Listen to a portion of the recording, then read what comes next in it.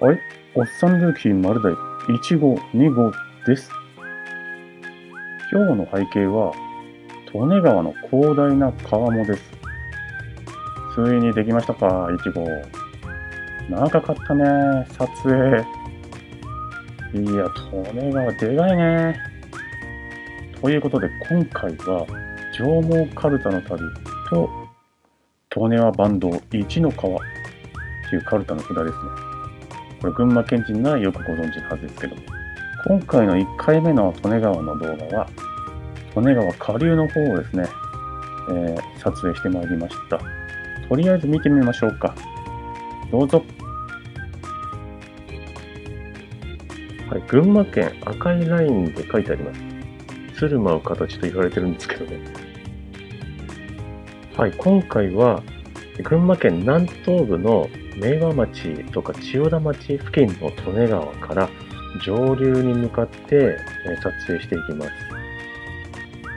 これが利根大堰ですね。千代田町にあります。対岸が埼玉県行田市ですね。で、東側に今見えてる橋が明和町の方にあります昭和橋という橋ですね。はい、千代田川があまり何もなかったので、渡ってきてしまいました。今、行田市、の側から撮影しています。利根大堰全景ですね。利根大堰の目的は、東京都埼玉県への上水道と利根川中流部への灌漑、群馬県邑楽地域への灌漑、余剰水を使って当時水質汚濁が深刻であった隅田川の水質浄化、東京都の上水道の約 40%、埼玉県の上水道の約 70% を共有しているっていうふうにWikipedia を参照すると書いてありまして、かなり重要な役割を持った堰なのだなと思いましたね。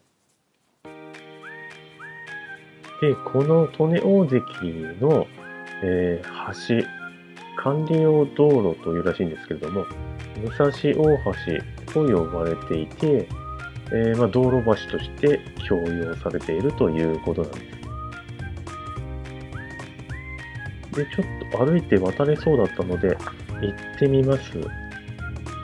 本当に歩行者用のこの橋の部分、狭くて一人がやっとでしたね。自転車なんか無理じゃないですか。すれ違えないと思いますね。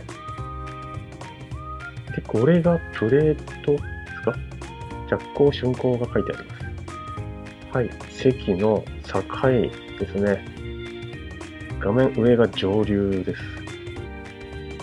下のところが下流になりますね。これ堰と見てあるわけですよね。で、この溜めた水を東京とか埼玉、あと群馬の、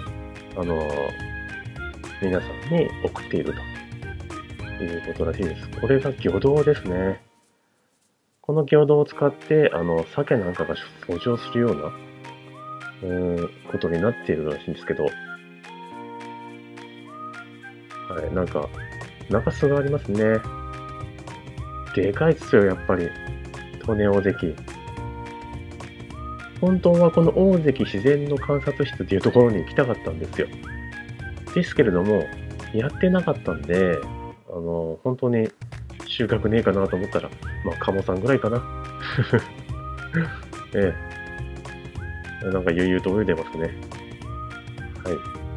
生き物もおそらくたくさん育んでいるんじゃないかと思いますね。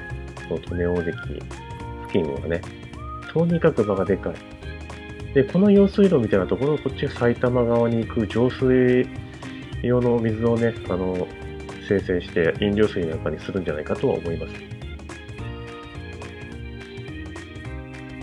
で、お次ですけれども、利根川の、流域、群馬側ですね、これ千代田町なんですけども、おそらく麦畑かなと思うんですね。広がってて、広大な麦畑。こんな風景が見られます。群馬側に来るとですけどね。利根川流域はいろいろなものがありまして、中里公園っていうのが、千代田町ですね。あります。大きい公園ですよ。思わず立ち寄ってみたんですけれども、バーベキューができたりですね、野球のグラウンドが1個ありましたね。これまたね、別の動画で出しますので、中里公園。埼玉側の人、もしかしたらこの公園、遊び来たら楽しいかもしれませんね。行田とか羽生の方なんか、そうですね、見沼町のあたりも、ご家族の方いれば、この公園楽しいので、立ち寄ってみてください。はい、そしてさらに上流に向かっていきます。これが刀水橋と言いまして、太田市と妻沼町を埼玉側ですね、結ぶ橋です。この橋の東側に運動場があります。これは利根運動場らしいです。利根運動場。その名の通りです。サッカーコート、サッカーグラウンドが一面と、野球のグラウンドが一面あるような感じで、地図見たらそういう風になってたんですけれども、野球のグラウンドがなくなっておりましたね。はい、マムシに注意。これあるあるです。利根川あるある。気をつけてくださいね。利根川に遊びに行った時は。マムシ。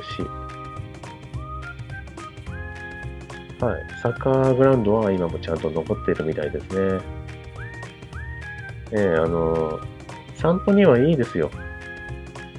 だだっ広くて。とにかく利根川の河川敷はもう広いですね。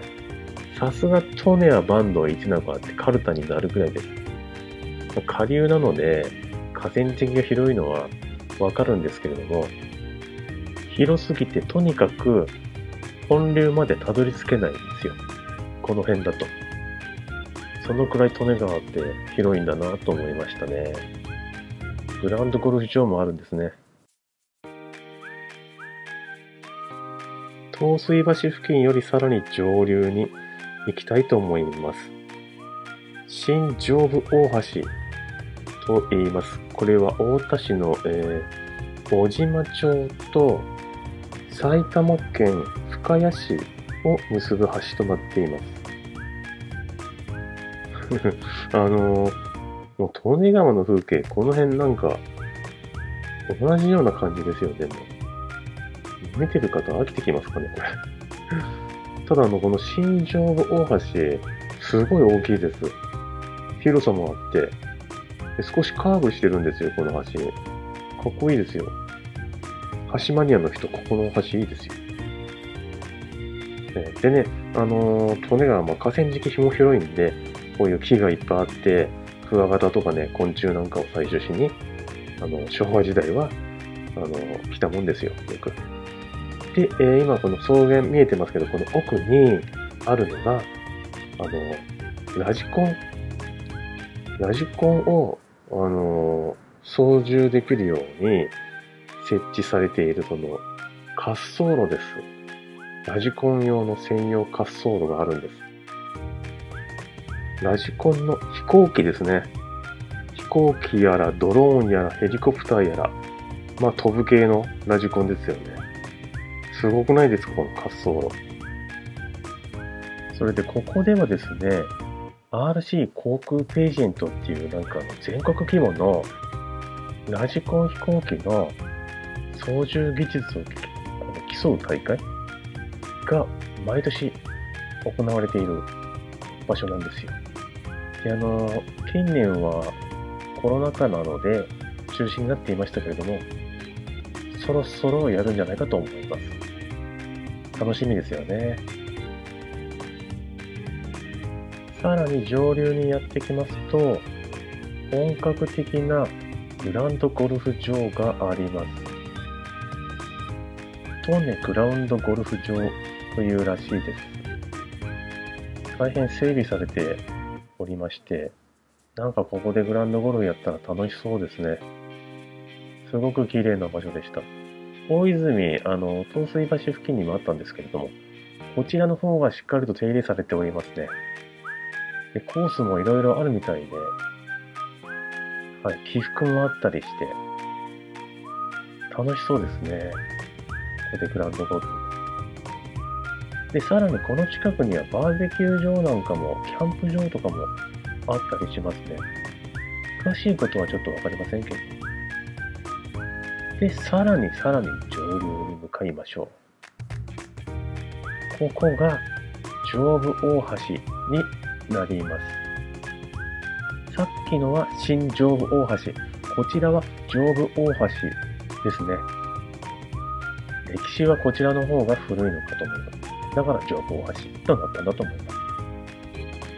で、橋は最近また架け替えられて新しくなっております。本当はこの河川敷、この場所はゴルフ場があったんですよね。ですけれども、ほんの最近なくなっちゃってます。で、この土手の向こう、これが、公園になってます。またなんか素晴らしそうな公園ですよね。機会があったら行ってみたいと思いますけれども、展望台みたいなところもありますね。で、またさらに行ってみましょう。で、こちらがですね、島村の渡しと言いまして、伊勢崎市境町にあります。島村渡船ですか、正式名称。こちら土手を上がっていくと、またでかい河川敷が出てきまして、これラグビー場ですかね。2面ぐらいありますか。広いですね。で、あそこもちょっと看板が見えますけれども、おそらく本流の方に行けるんじゃないかと。看板がありますね。島村渡船船着き場運休中って書いてあったんですけれども、行けるところまで行ってみたいと思いま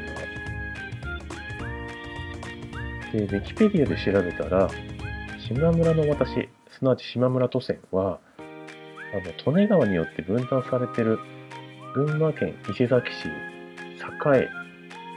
町の、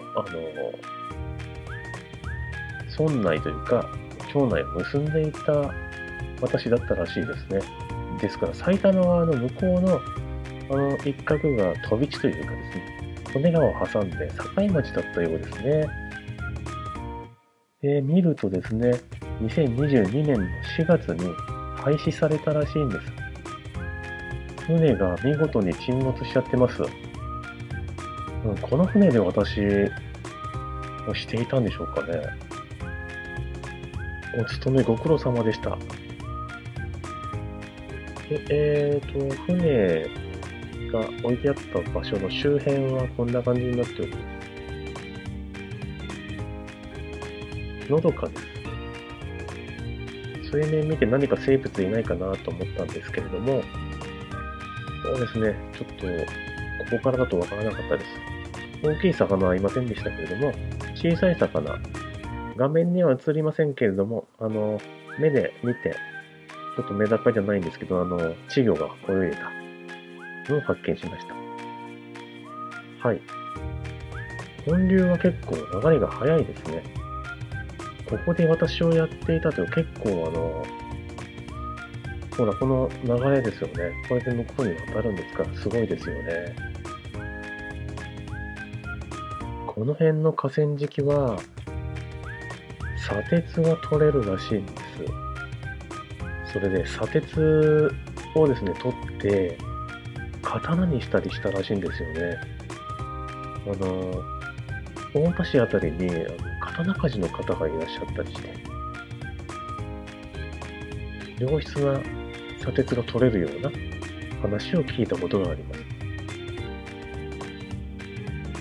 今回の利根川の撮影はここまでとなりますけれども、そうですね、もう紹介しきれないので、次回に続くということにしていきましょう。お三抜きお疲れ様でした。とにかく感想としては、利根川でかすぎですね。